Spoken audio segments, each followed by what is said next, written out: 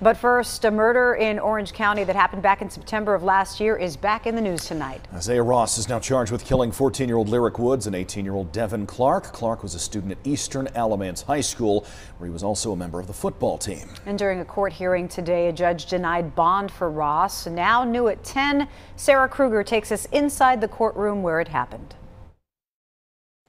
Dozens of family members of Lyric Woods and Devin Clark filled the courtroom, at times crying and shaking as they heard the details of how their children were murdered. Devin and Lyric were shot in the back while they were running away from this vehicle. They both had shots at close range. They were executed. Prosecutor Anna Orr told the court a preliminary autopsy shows Woods was shot at least 4 times, Clark at least 5. She says the gun used in the crimes belonged to Clark's father. She says after the murders, the suspect, Issiah Ross, only 17 at the time, told a friend what he did.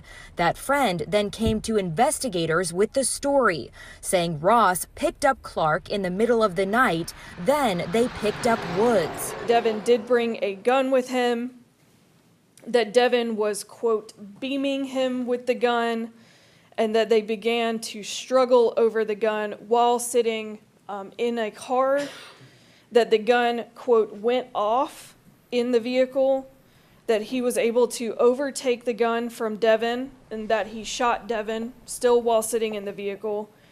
He told this witness that Lyric was in the back seat, that she was screaming, and that he shot her. The state says its evidence includes blood splatter from the car and cell phone location data.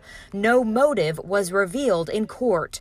Ross's attorney, Jonathan Trapp, says the state doesn't have much to go on other than one witness whose credibility he questions. The things that he is being accused of are outside of his character.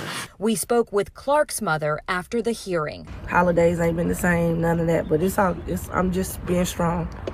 I gotta keep pushing. And that was Sarah Kruger from our affiliate WRAL reporting. Ross is due back in court this June.